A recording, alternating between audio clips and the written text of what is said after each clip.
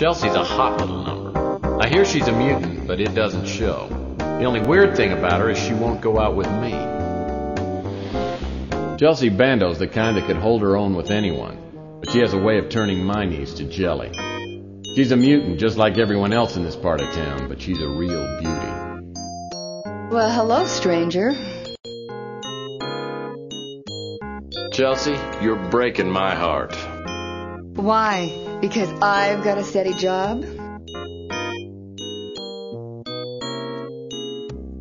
Sure.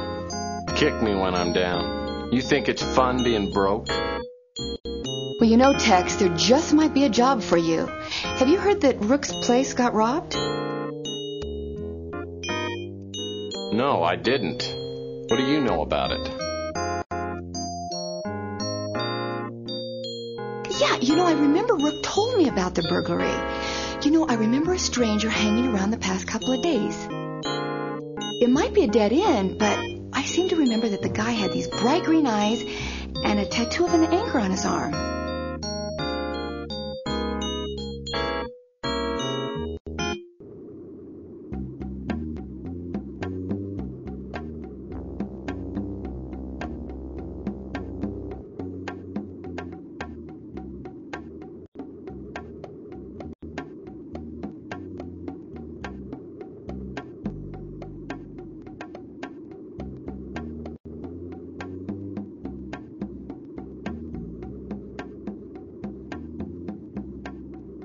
Surprisingly, the auto postbox has no graffiti on it. Maybe people around here are finally starting to respect our government and its fine agencies. The Postal Service has gotten much faster since the stamp price went to $10. I should get my credit card back tomorrow morning.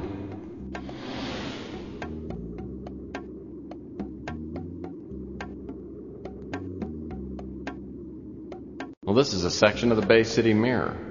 It's a weekly newsletter that covers local goings-on written by mutants for mutants. I'd subscribe if they had a comics page.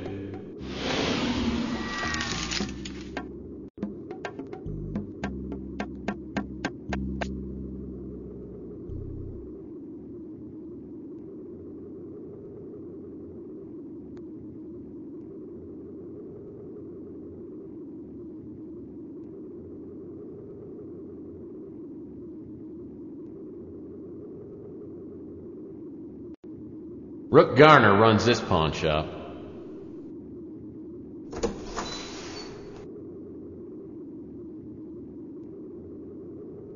Rook Garner runs this pawn shop. He's a crusty old World War III vet with a face like a raisin and a tongue like a butcher's cleaver.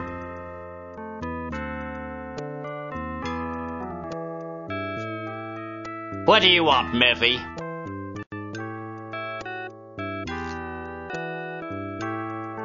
Is this a bad time for a visit? That depends on whether you're here to help me or to irritate me. Sounds like you're in the market for a PI. I might be. Let me tell you the whole sordid story. Last night someone broke into my pawn shop.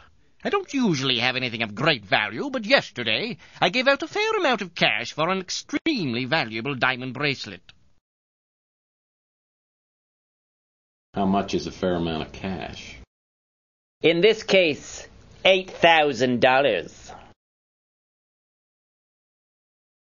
I didn't know you kept that much cash. I don't usually, but I sold a few things earlier, so I had just over $8,000. The bracelet was pawned by a young girl named Emma Nimpton.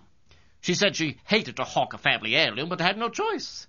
She said she would reclaim the bracelet in a month. Well, since the bracelet was worth 10 times the $8,000 I loaned her, it was a good deal for me.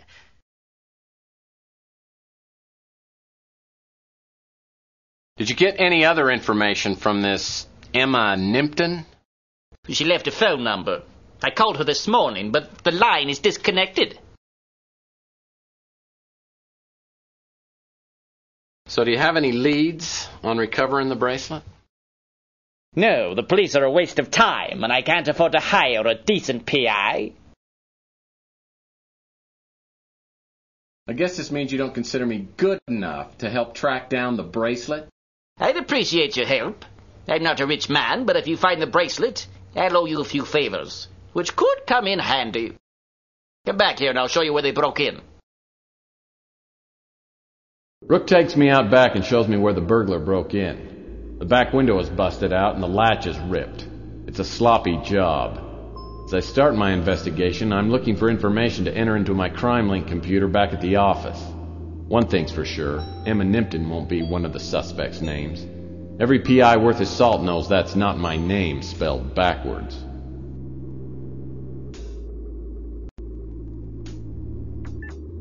Looks like a shoe print is outlined in that sticky pool of something resembling chocolate. Footprints about a size 14. Like Rook always says, you can cut corners here and there, but there's nothing like a quality garbage can. Looks like a key of some kind.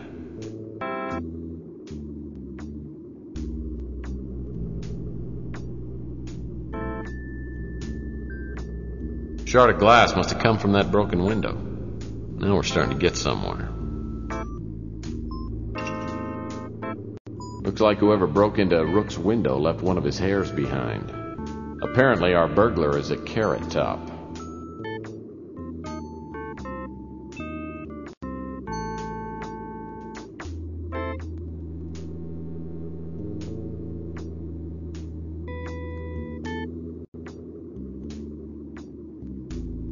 These disgusting piles of trash remind me of Aunt Betty's annual yard sales. Reminds me of playing hoops when I was younger, in the days before my lower vertebrae turned into petrified rock.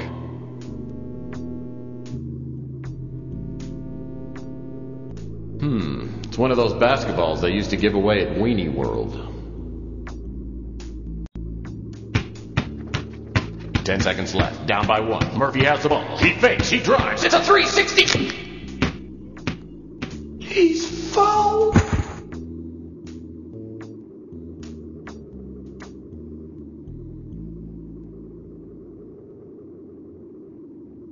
Whoa. This antique boombox worked. I bet it'd only play the Bee Gees.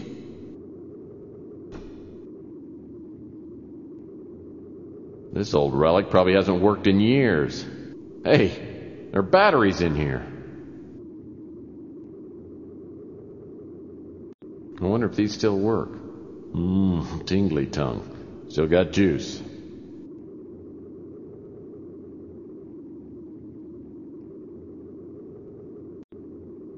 Well, that steep staircase looked really hard to climb.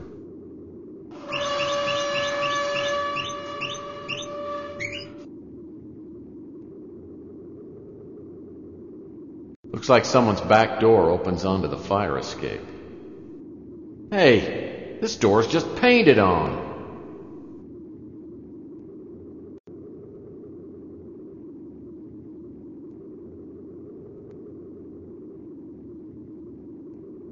Wow, a recyclable paper can. Finally, a glimmer of ecological responsibility.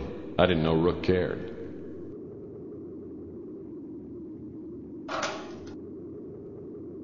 Wow, a recyclable paper can. Finally, a glimmer of ecological responsibility. I didn't know Rook cared.